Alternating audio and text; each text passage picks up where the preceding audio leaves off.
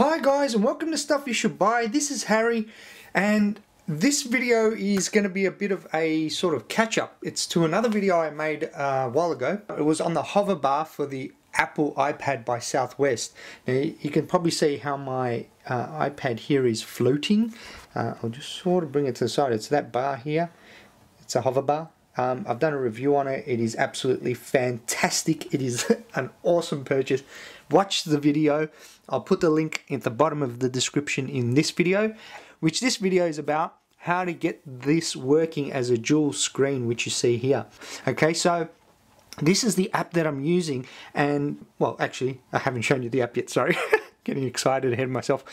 What I want to show you is, if you notice, I've got the Apple cable here, okay? So I'm running from the iPad the cable system. It's not run off Wi-Fi. Why? Okay, first, because if I'm not at home and I don't have access to Wi-Fi, it can be troublesome, okay? I wanted to have a cable system, plus it always keeps my iPad charged because it's using the battery from here.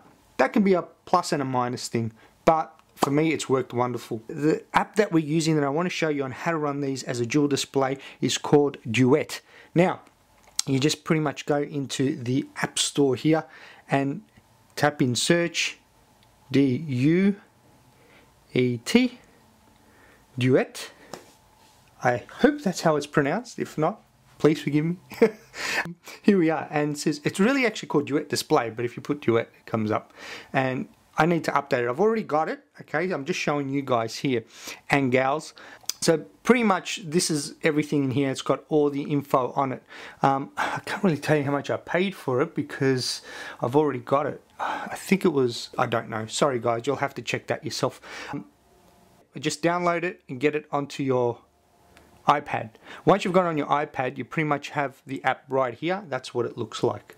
Now, just to bring up Firefox, when you're looking for it, you can just go into Google really and put Duet Display. Look, it even comes up D-U-E-T, and basically just display after it, D-I-S-P-L-A-Y.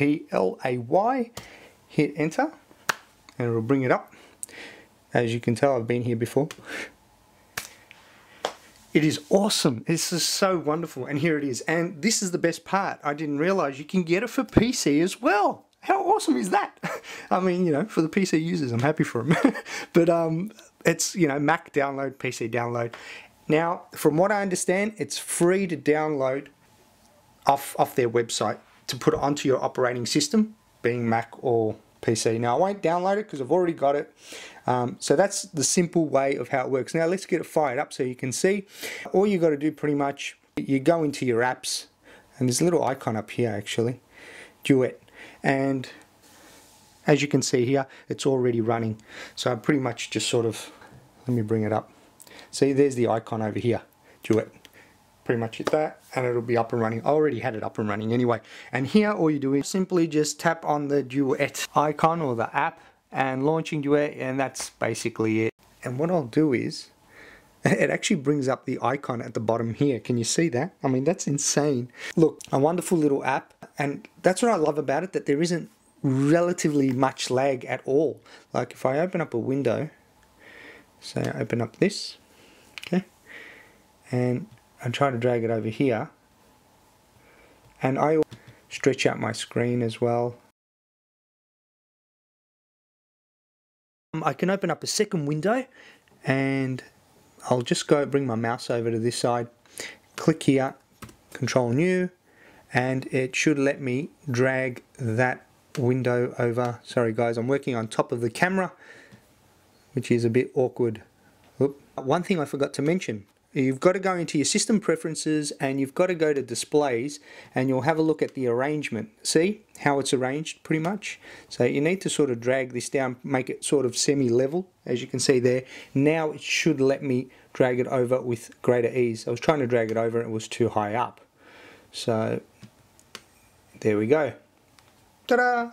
So make sure that you do that if you get this app. A really great app. It's just wonderful. If you have any questions, please post them in the comments. I'll be putting a link at the bottom of this video showing you the hoverbar review that I did and the setup that I've got. The really cool thing about this is, guys, that when I'm away from home, I can just take this thing with me here.